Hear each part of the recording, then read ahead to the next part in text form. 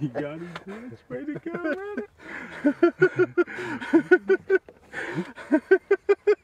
You got him, Chris. You got your Osceola. Your slam is going. Way to go, brother. The slam. The slam is The done. slam. Let's open up the blind. Got a little light in here. Excellent calling. Huh? Huh? You're a hell of a caller. We lost our G rating. The slam.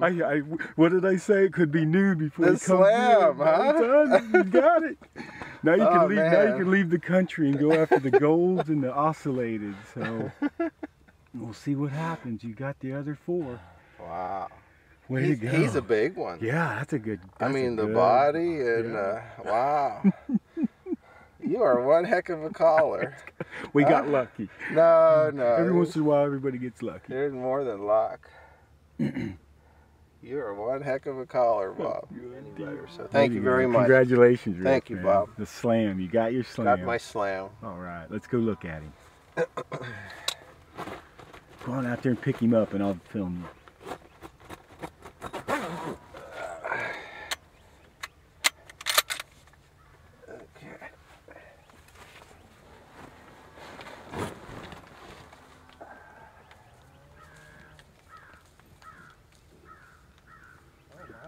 How big he is.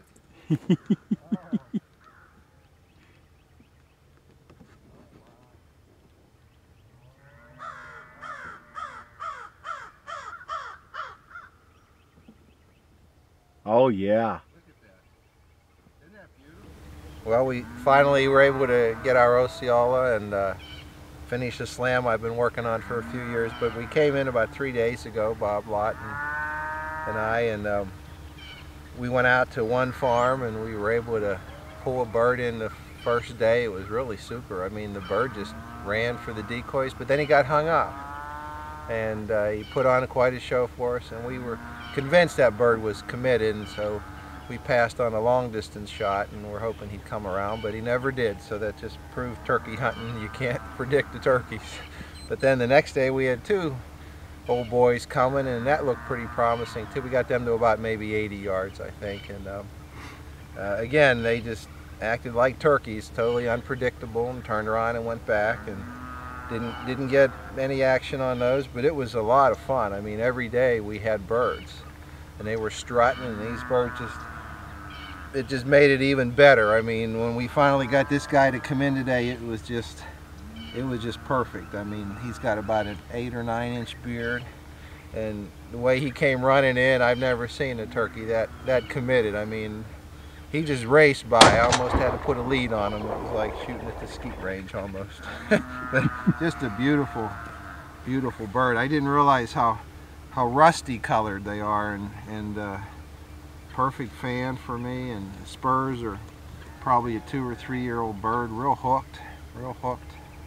But absolutely gorgeous. I mean, I'm just thrilled. It just doesn't get any better than this. This is what you always dream about and see, and to have that bird perform that way and just totally committed, totally. Just unbelievable. So thank you very much, Bob. You did a heck of a job calling him in for me. You're welcome, man. Congratulations. Thank you.